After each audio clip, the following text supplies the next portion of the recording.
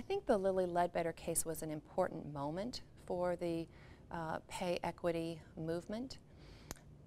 For many years, pay equity had been neglected in legal circles, certainly, but I think also in public policy. I've been teaching employment discrimination since the late 1990s and have noticed over time a decreasing importance about that topic.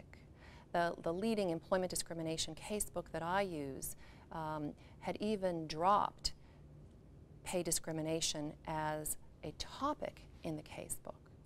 And when the Lilly Ledbetter case came along in 2007, I think no one expected how much it would galvanize the equal pay movement. You know, the case itself involved a rather narrow procedural issue about the statute of limitations, but it became much bigger than that as the case gained public attention.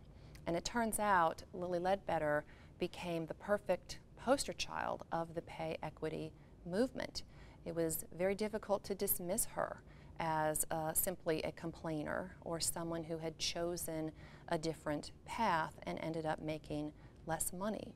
The case really resonated with people because here was this grandmother who had spent her career working in a very difficult job, a male-dominated job, male-dominated industry, and she convinced a jury in rural Alabama that the reason for her low pay was because of discrimination.